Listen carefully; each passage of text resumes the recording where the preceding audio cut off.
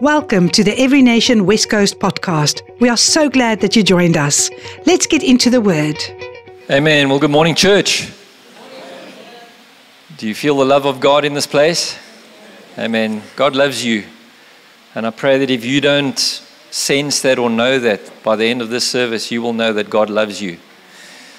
So my name is Anton, and I'm an elder in this church. And I just want to introduce you to three things here quickly. My notes, one page. That's good news, right? That's like the gospel. Okay, so it promises to be short. And then I have an incredible book here. It's called the Holy Bible. Okay, we're going to use that as a text. And then I've invited someone very special to come and help me, a theologian. And he's in heaven, hopefully looking down, a Canadian preacher by the name of A.W. Towser. Wrote a book, The Knowledge of the Holy. So we're going to be sharing out of my notes, the Holy Bible and Tozer, not necessarily in all that order.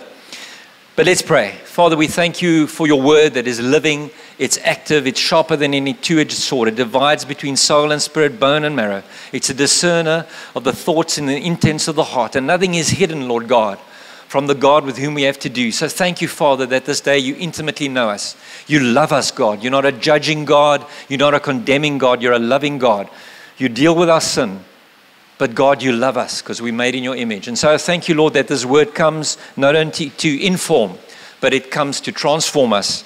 And we declare that in Jesus' name. And everybody said, Amen.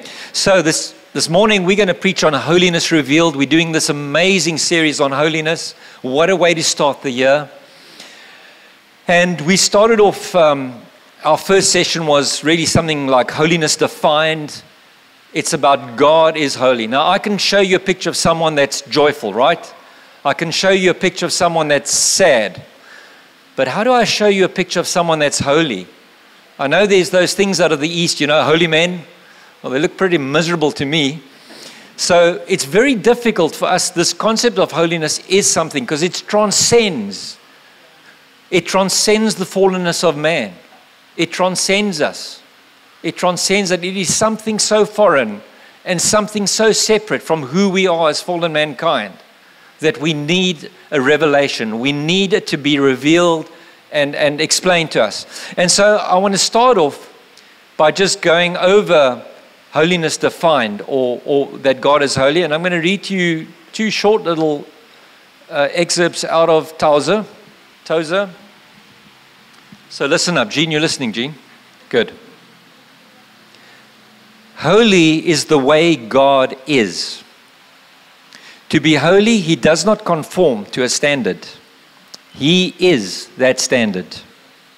He is absolutely holy with an infinite, incomprehensible fullness of purity that is incapable of being other than it is. A lot of words, but it defines the very essence of who God is. He's holy. It's not something he thought up. It's something he is. Because he is holy, all his attributes are holy. That is, whatever we think of as belonging to God must be thought of as holy. So when you think of the love of God, the mercy of God, the wrath of God, the grace of God, all these attributes of God, they're holy. They're part of the whole. They're part of the holiness of God. God is holy with an absolute holiness that knows no degree, and this he cannot impart to his creatures. But there is a relative and contingent holiness that he shares with angels and seraphims in heaven and with redeemed men on earth as their preparation for heaven. This holiness God can and does impart to his children. He shares it with them by imputation and impartation. And because he has made it available to them through the blood of the Lamb, he requires it of them. God requires holiness of us. To Israel first and later to his church, God spoke and said, "Be holy, for I am holy." Does that seem like a big command? But think about this. He did not say, "Be as holy as I am holy." He said, "Be holy as I am holy." And so we're going to delve a little bit into that. Greg is going to share holiness. What are you sharing next week, Greg? Holiness Restored. That's it. So this is really a foundation. You must come next week.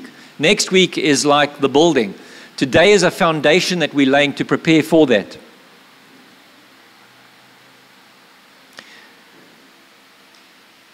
The challenge is man fell from this lofty place. He was one with God. He connected with God. There was a holiness about Adam and Eve, a wholeness about them in the Garden of Eden, made in God's image, made holy. But they fell. Man is fallen. And we just have to look at the earth today to recognize that's the truth. So let's read one more thing out of Taza here. And it says this: until we have seen ourselves as God sees us, we are not likely to be much disturbed over conditions around us, as long as they do not go too far out of hand as to threaten our comfortable way of life. Have you met people before, and maybe it's you and I? I'm quite a good guy, right? I've never murdered anybody. I've never stolen, well, lots, maybe just a little bit. So we have these degrees of holiness, don't we? And there's people that are just terrible and unholy. And then maybe the pastor's he's quite holy. And then the rest of us are sort of in between, right? But that's simply because we have not seen the way God sees us. And we need a baptism of clear seeing. I prayed this morning that as we unfold this word, that we will see what the holiness of God is, that we will see the condition of our hearts. You know, no one can come to repentance unless they recognize they are sinners and they need a Savior. So many people, why do they not come to Jesus? They don't think they need Him, right? We have learned to live with unholiness and have come to look upon it as the natural and expected thing. We are not disappointed that we do not find all truth in our teachers, or faithfulness in our politicians, or complete honesty in our merchants, or full trustworthiness in our friends. That we may continue to exist, we make such laws as are necessary to protect us from our fellow men, and then let it go at that. We let it go at that. Isn't that the picture of fallen man? We try. Something in us. God has placed eternity in the hearts of every man and woman. Every one of you that sit here, there's something of eternity. You know that you are more than just something that evolved from the mud. We are made in the image of God. Although we are fallen, although we are broken, although we are cracked, although we are scarred, the remnants of the glory of God still rests upon us as humankind. And holiness is a part of that. And so that gets on to this morning. This God that's incredibly, absolutely holy, beyond comparison, beyond our understanding. The fallenness of mankind, the absolute depravity and how we miss it. But guess what? God had a plan. Like the A-team. Got a plan. Hey, Stephen, God had a plan. It's like the A-team. Got a plan. And that's amazing. God had a plan. And He has a plan. And He reveals it in holiness. God has a plan to restore holiness to man. Neither the writer nor the reader of these words is qualified to appreciate the holiness of God. Quite literally, a new channel must be cut through the desert of our minds to allow the sweet water of truth that will heal our great sickness to flow into it.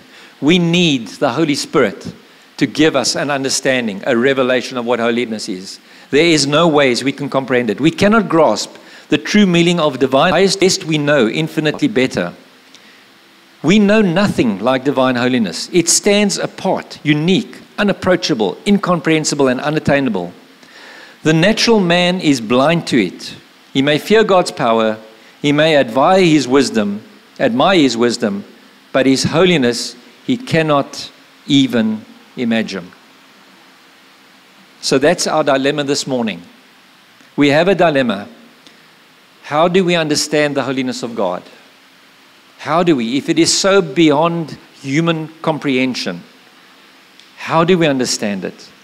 Is there a picture we can look at? And we're going to look in the book of Leviticus. Go to Leviticus 16. We're going to start off in the Old Testament. And the book of Leviticus is so well spelled out in the book of Hebrews. If you did the Bible study of Hebrews last year with us, you're going to, these things, the lights are going to just flick on all the time. So please come to Bible study as well. It's part of the way we just get to understand this amazing God we serve. But let's go to Leviticus 16. I'm going to read parts of the whole chapter, and then we're going to unpack it a little bit. Leviticus is an interesting book. If you, so the top of chapter 16 says the Day of Atonement, and we're going to be talking about the Day of Atonement. But if you go back in your Bibles, I'm looking here, discharge causing uncleanliness, cleansing from infectious diseases, regulations for skin diseases, purification after birth. So the book of Leviticus, clean and unclean food. The book of Leviticus is speaking exactly about separation. Remember, the Old Testament is the New Testament concealed, and the New Testament is the Old Testament revealed. You understand that? We read things in the Old Testament and we might wonder, this is crazy, this is weird, why did God do that? It seems so surreal. In the New Testament, when Jesus comes, he unpacks it, and it's a physical representation of what God does in our lives spiritually. And so the book of Leviticus is a lot about separation, about being set apart. It deals with the Levitical priesthood, and that a priesthood is set apart, separate, holy, separated. You need to understand that. But we come to, chapter 16. And while you get there, I'm going to have a sip of water, if I can get it open.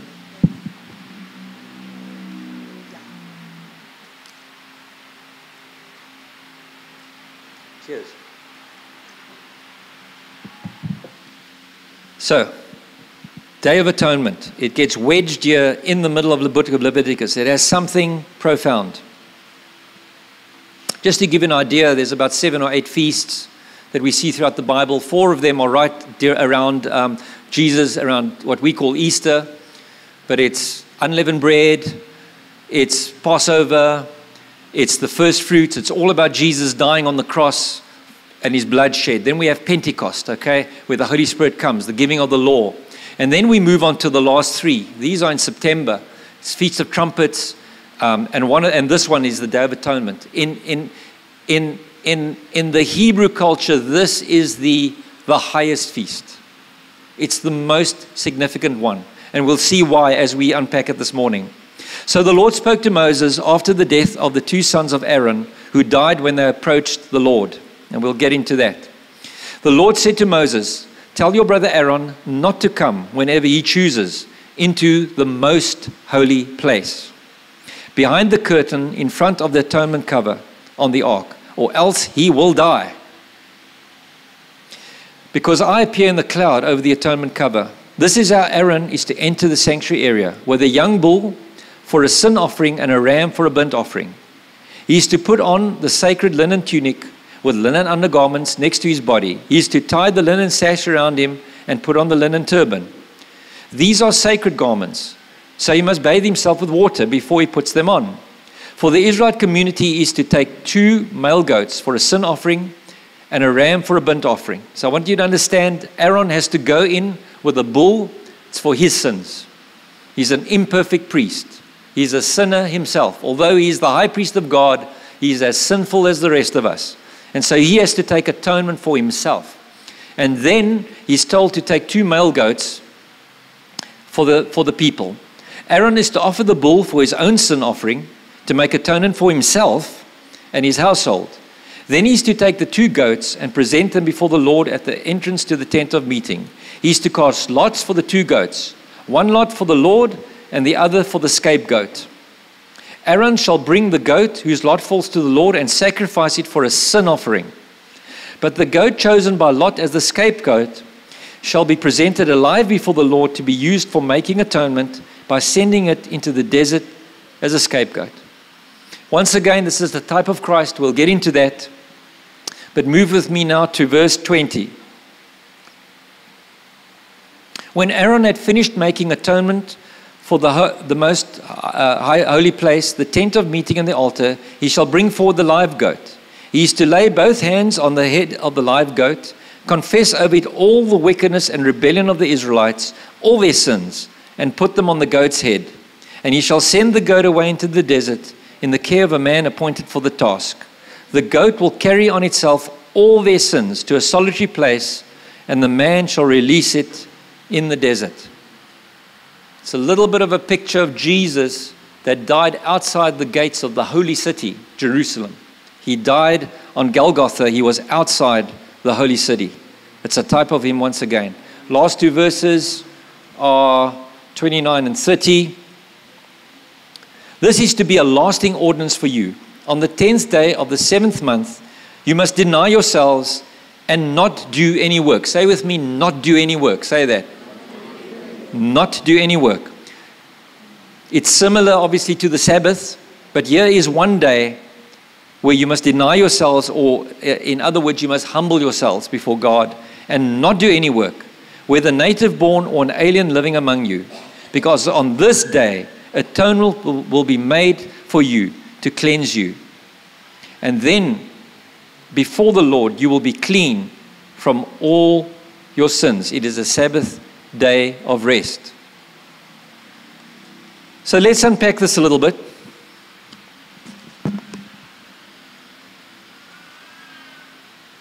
Once a year, the high priest, not even just normal priests, once a year the high priest is told to come into the presence of God, into a place called the Holy of Holies. If you remember the tabernacle, it's a representation of something that's in heaven. The book of Hebrews tells us. But there's three parts. There's the outer court, where the animals are slaughtered and things happen. Then there's a place called the holy place, where there's certain elements where most of the priests minister before God on a daily basis. But the holy place, the most holy place, the Holy of Holies, is the third part. It is separated from the other two parts.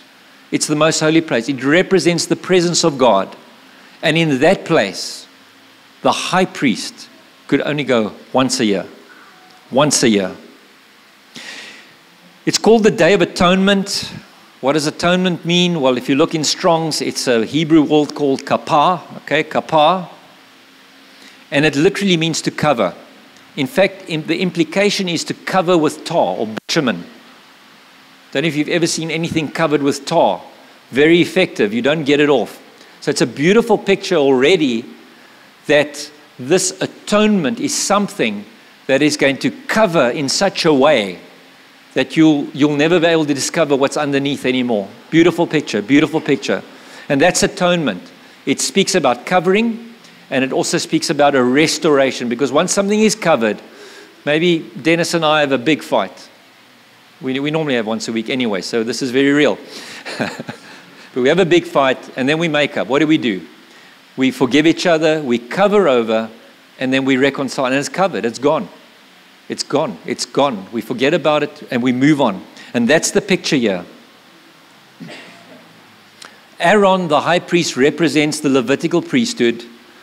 And every year, they had a going. Every year, once a year, they went in with blood. He went in with blood. Once a year. For his own sins, remember the bull? And then the two goats. The one, the scapegoat, the other one was slaughtered, and that blood was taken in. And that blood was for the forgiveness. It's very much like Passover. It's very much the Lamb of God slain from the foundation of the world. It's that picture. It's a similar picture. Jesus, the Lamb of God, here he's the goat that's slaughtered, and the sins again, forgiveness. Okay? The book of Hebrews opens this up a little bit more. And it says that Jesus comes as a high priest, but not after the order of Aaron. And why is that? Because Jesus was sinless. Jesus was absolutely holy. This is the big difference. Jesus did not need to bring blood for himself. He did not need to. The other thing is, Aaron died, and then the next high priest came, and he died, and the next high priest came, and he died. Well, Jesus lives forever, right? And so the amazing picture once again is Jesus comes once for all. Hebrews, you can read it in Hebrews chapter 7 all the way through to 10. Jesus comes once after a different order, an order of Melchizedek. Don't have time to go into that. Come to Bible study. But Jesus comes after a different order because he's holy and he lives forever. And we're going to see that he came once for all. He dealt with this once for all. So we had this.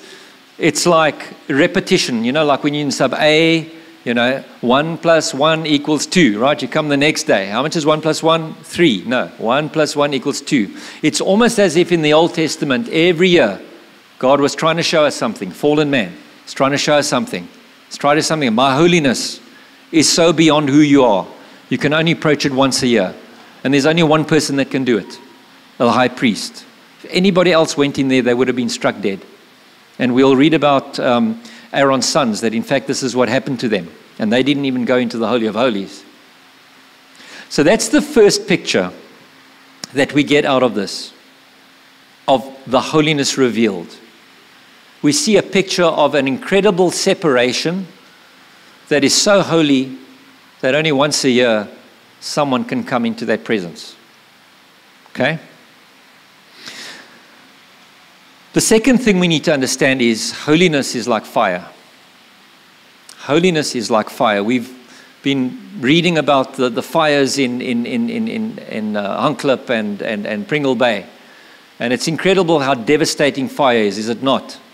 I read in the newspaper of the one fireman who was fighting the fire and his house burnt down while he was fighting the fire. Lost everything. Fire doesn't discriminate. Where you're either the worst of sinners or the Pope, the fire will burn. And God reveals this. He revealed it, for example, in the burning bush with Moses. Do you remember? Moses turns aside. He goes to the burning bush. What is the first thing? God says, take off your shoes, because the ground on which you are standing is holy ground. We have it with the mountain, Mount Sinai, when the law was given, when God descends on the mountain. It's so holy that God says no one can touch that mountain. If an animal touches the mountain, you will stone it to death. Moses said he was so fearful, he was trembling. It was incredible. The Israelites said, Moses, you go and talk to God. We don't want to talk to this God. We are scared that if we just see him, we will perish. And they were right. We see it at Pentecost. The Holy Spirit descends. The Holy Spirit descends as fire.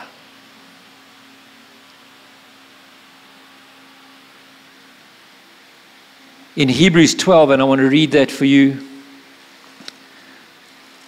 It's a beautiful passage of Scripture where it talks about the fact that we haven't come to Sinai. Maybe we can just read it from verse 18. You have not come to a mountain that can be touched, that is burning with fire, to darkness, gloom, and storm, to a trumpet blast, or to such a voice speaking words that those who heard it begged that no further word be spoken to them, because they could not bear the command. If even an animal touches the mountain, it must be stoned. The sight was so terrifying that Moses said, I tremble with fear. And then it says, no, we've come to Mount Zion, to a city where people are rejoicing, and yet even in this kingdom, we read in verse 28, since we are receiving a kingdom which cannot be shaken, let us be thankful and so worship God acceptably with reverence and awe, for our God is a consuming fire. God is a consuming fire. It's representative of His holiness. What is fire? You ever thought about it? What sort of element is fire? Have you ever sat watching maybe at the braai, or maybe you're just watching a fire? What is it? What are those flames? What are they actually? Science can hardly explain what it is. It's representative of the holiness of God. It represents the purity. When something is in fire, it is purified. If you want to purify gold, you put it in the furnace, you fire it up, and the impurities come out. And that's the same with God.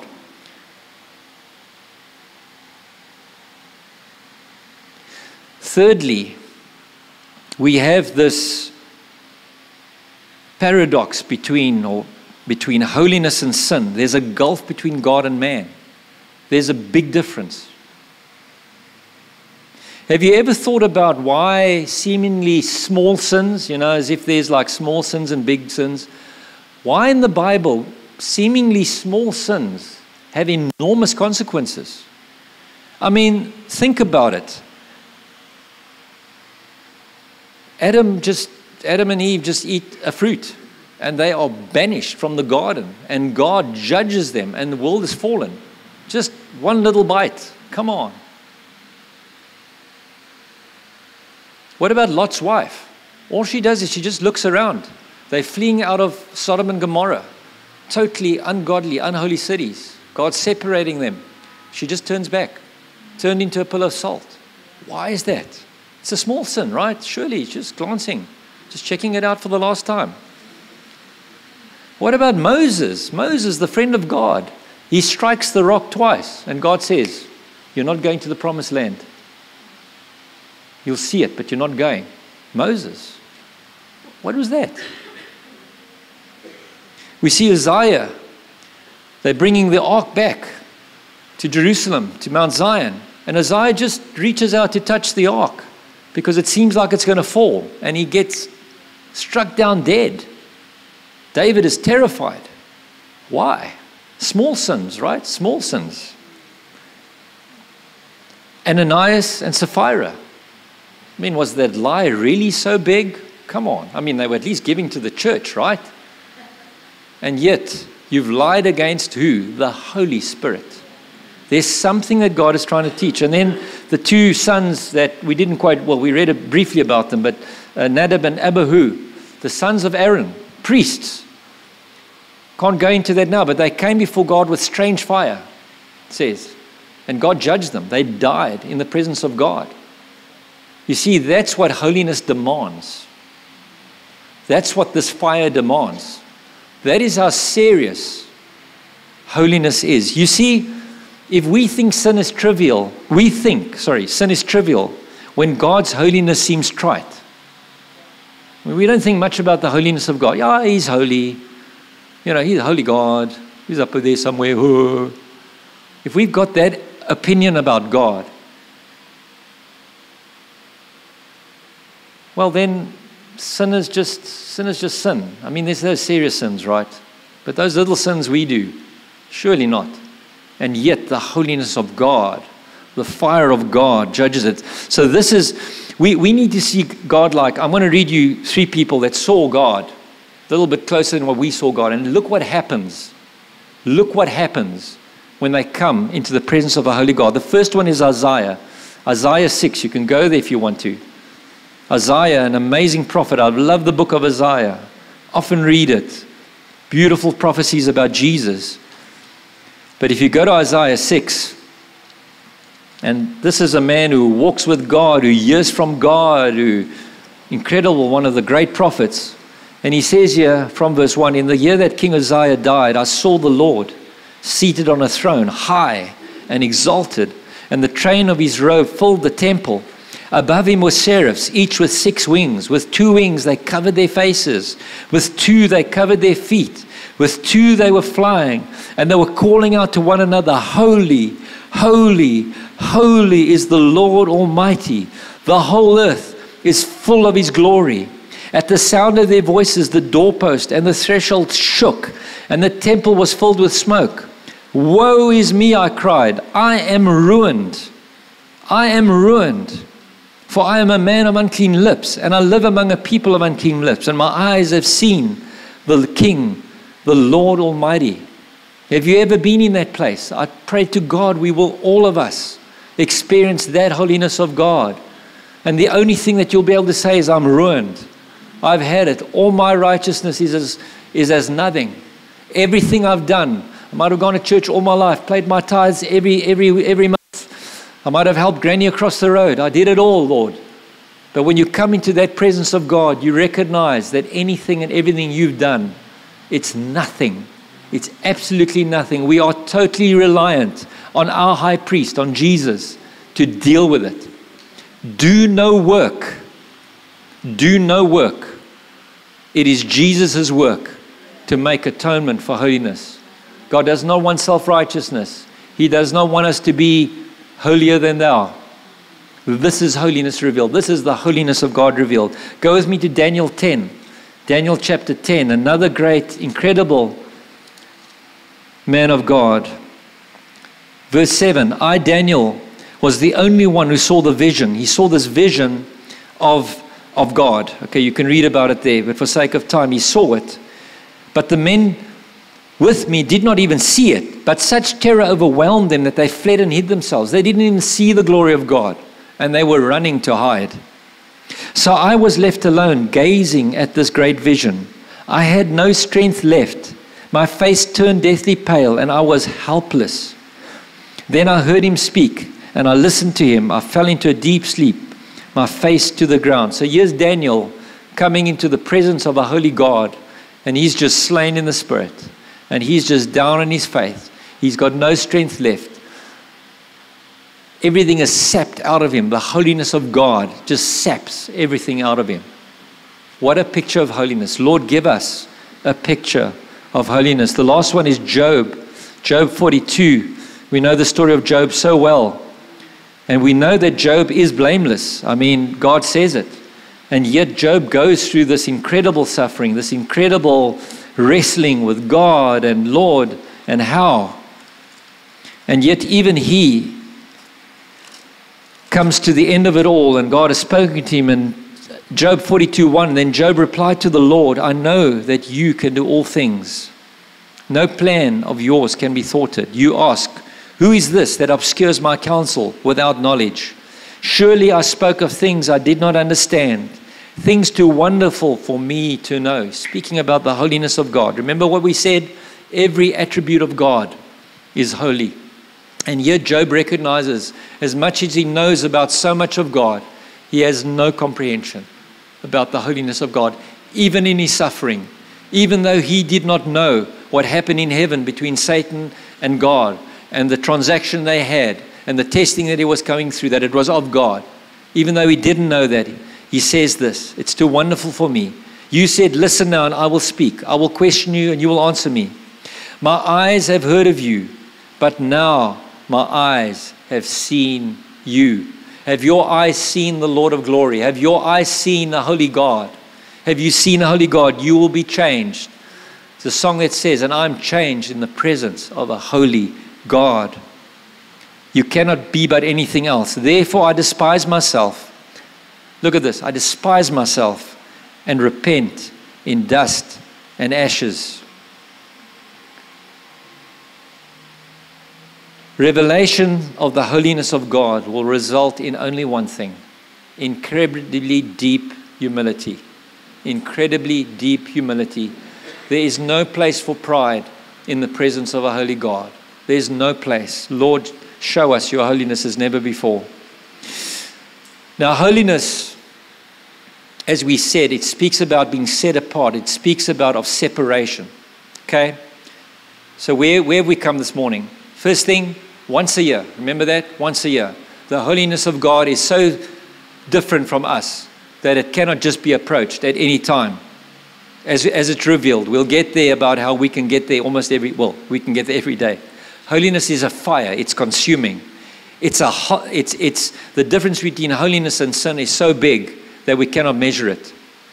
And holiness is separation. At its core, it's set apart from the common. That's what holiness is. It's set apart from the common. Book of Timothy, in fact, says that if you separate yourself from the things that contaminate and corrupt young man, you will be a vessel set apart to God, holy. Amazing. That's God's heart. God's heart for us is to reshare His holiness with Him. He created us for holiness. We were created to be whole. We were created to be connected to God again. That is God's heart. He loves you. He hates our sin. He hates it because it is the antithesis of His holiness. But He loves you, and His desire for us to be set apart. That set apart is a process that we call sanctification. That's what it is. That's what it is. We've spoken about righteousness many times from the pulpit. Our righteousness is in Christ. Our holiness is there too. But righteousness is imputed. It's immediate. I stand before you as righteous as I ever will. I will not be more righteous in heaven one day because my righteousness is based on nothing less than Jesus Christ. So 100%. He did it all. I do no work. I do not try and add to my righteousness. Holiness is the process from righteousness and justification, moving on to that fullness. It's a process that you and I will walk in for the rest of our lives. But it's the upward call. It's the upward call. It's what God calls us to. And so we need a revelation of holiness. We need to understand it. I'm giving you the foundation. You need to go home and wrestle with God. You need to go and pray. You need to experience this for yourself. There are some things that no preacher will ever be able to impart to you. There are some things that only you and God will work out in your quiet times with Him. Only that. That's the amazing thing. That's the amazing thing. I can't do it for you. I can't come here and put a blessing on you and I'm the priest and there you go. That's Old Testament. Unfortunately, too many Old Testament things have crept into the church. You see, we need a change of appetite. Adam and Eve ate of forbidden fruit, and their appetite was corrupted, and all they want to now eat is the things of the flesh. Have you found that your flesh is still there? There's still a sinful nature. Jesus dealt with the old man, but he's left us in our body that still has those appetites.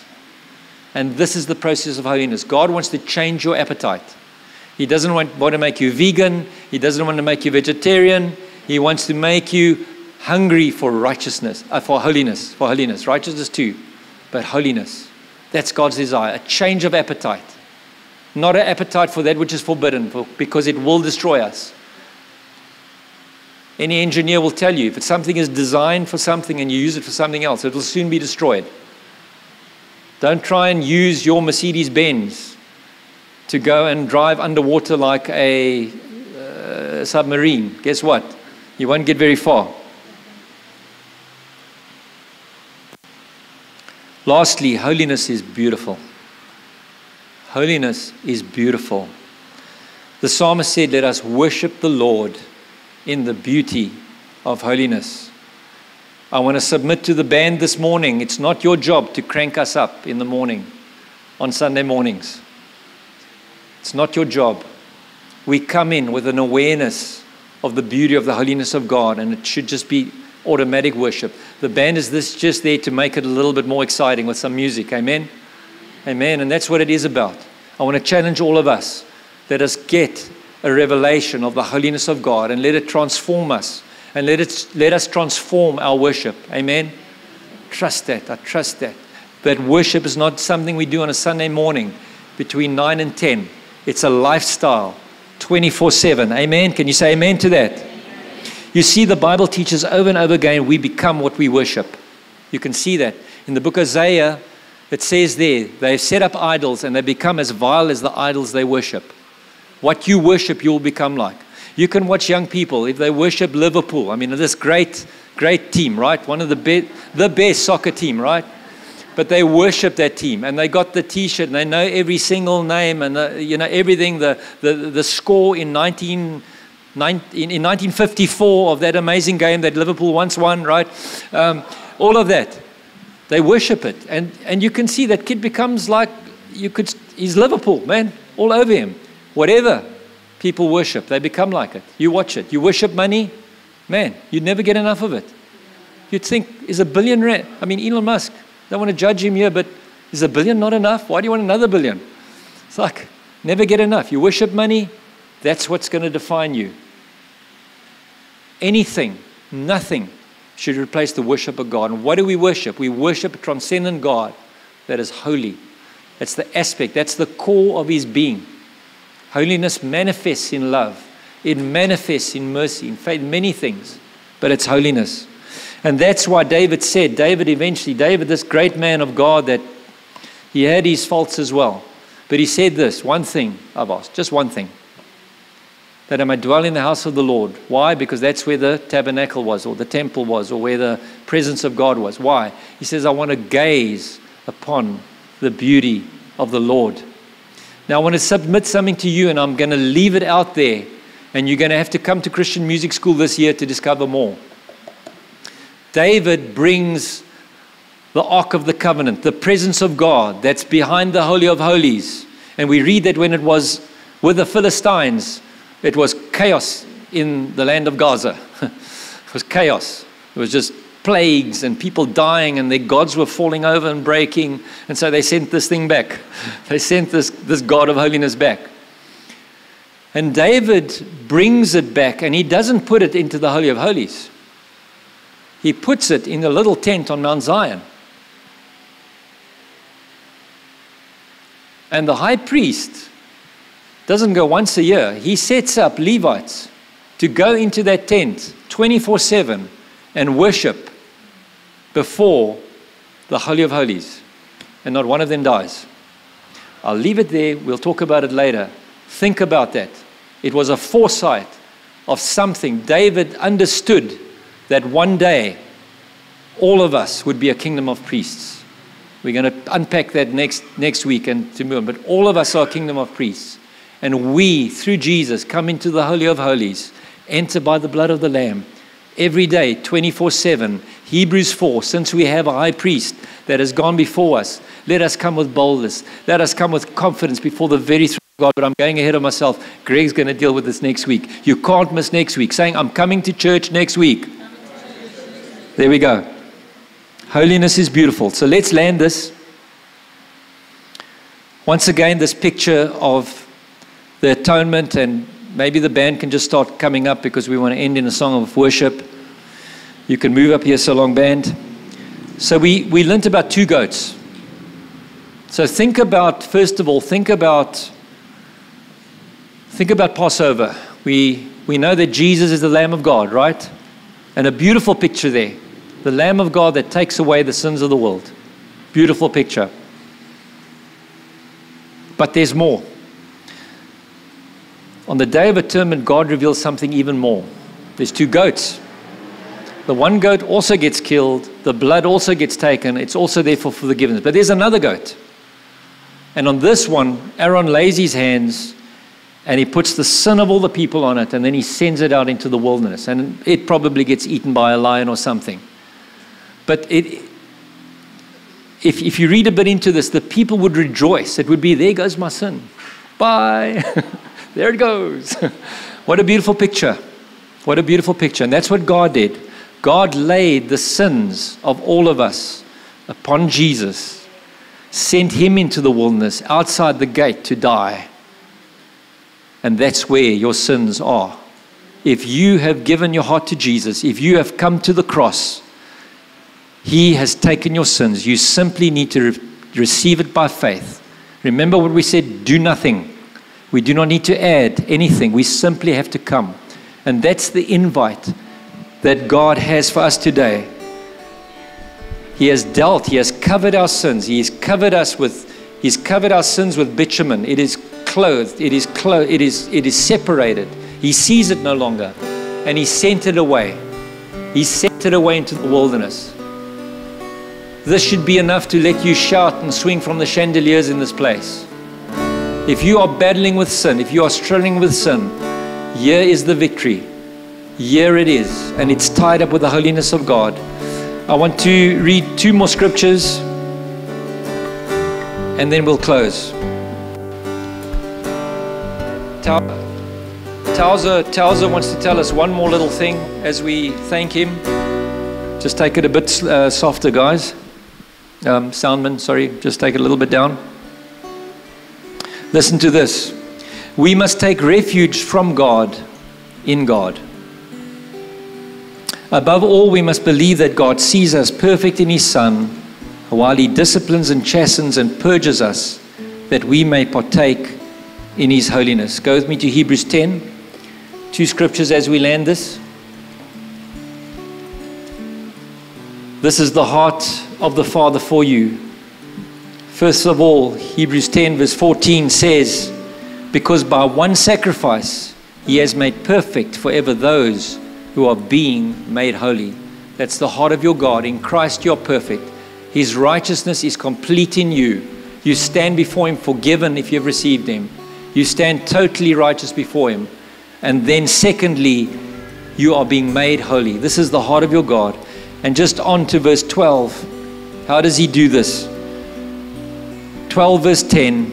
Our fathers disciplined us for a little while as they thought best, but God disciplines us for our good, that we may share in his holiness. This is the heart of your God.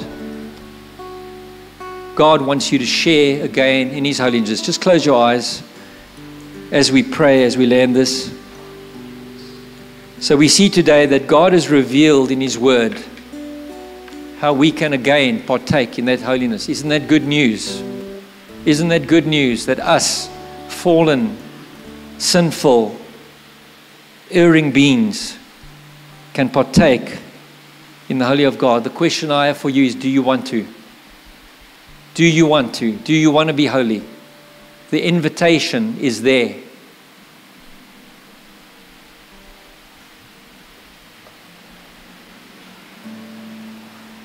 As we open up the altar, I want to first appeal to those that are sitting here this morning.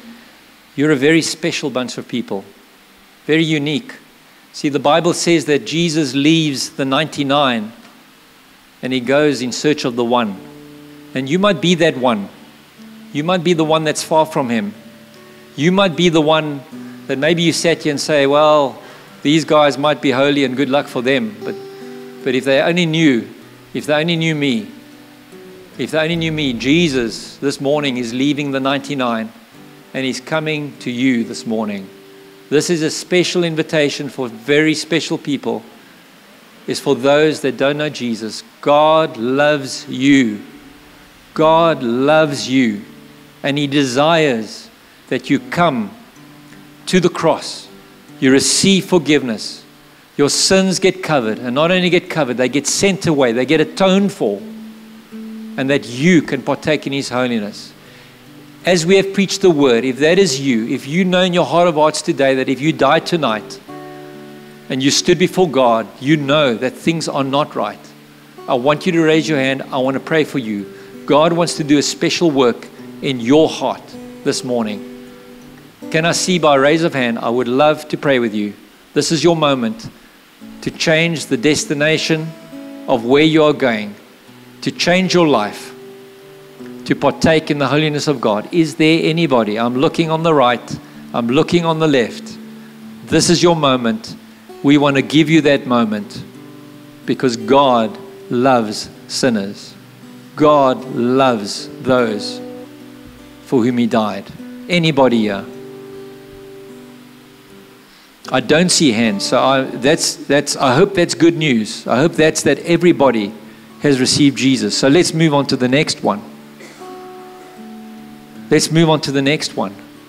And that is at the heart of this message this morning. And the preacher here is as well. It's not an altar call to come forward. We're going to sing a song